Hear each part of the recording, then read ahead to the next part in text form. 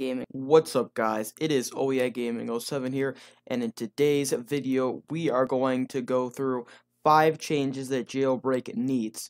So I hope you enjoy the video, guys, and let's get right into it. Number 1, more vehicle game passes. And by this, guys, I mean like the car game pass in Jailbreak.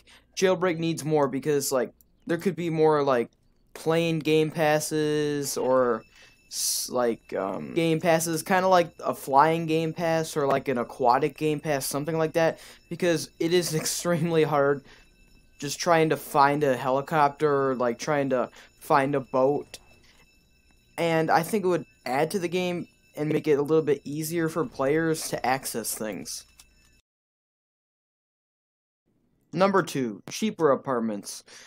Because, guys, it costs if I go up to this apartment, it costs $7,500 per jailbreak day, which I searched up, and a jailbreak day is 16 minutes, guys. So it's $7,500 for just 16 minutes. And I've seen apartments as much as $10,000 a jailbreak day, and it's just way too expensive, and you can't even buy the apartment. And if you go in, the apartment is a nice size, but it's not extremely big or any big deal, and it's just a big open room.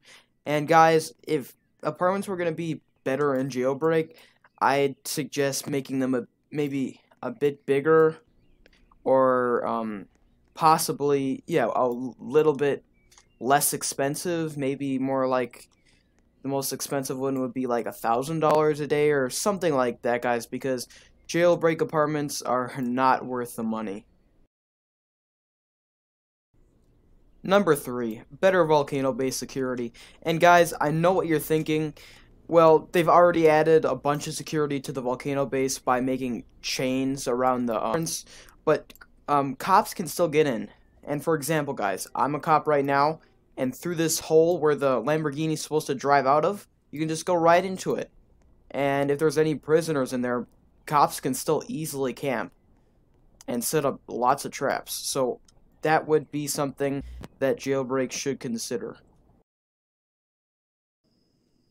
Number 4, more cargo plane drop-off stations, because guys, one location and the cargo plane goes all over the map.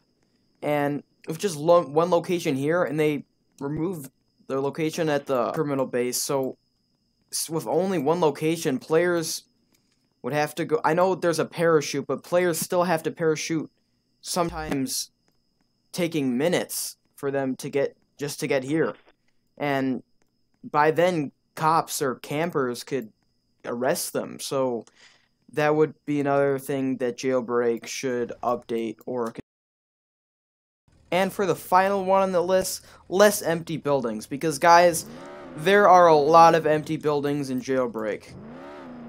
Even with apartments and all the robberies, there's still just a lot of empty buildings that are not put to use or anything. So maybe I'd suggest such as office buildings or other businesses being there, because it kind of makes the city look unused, and not necessarily plain, but just unused.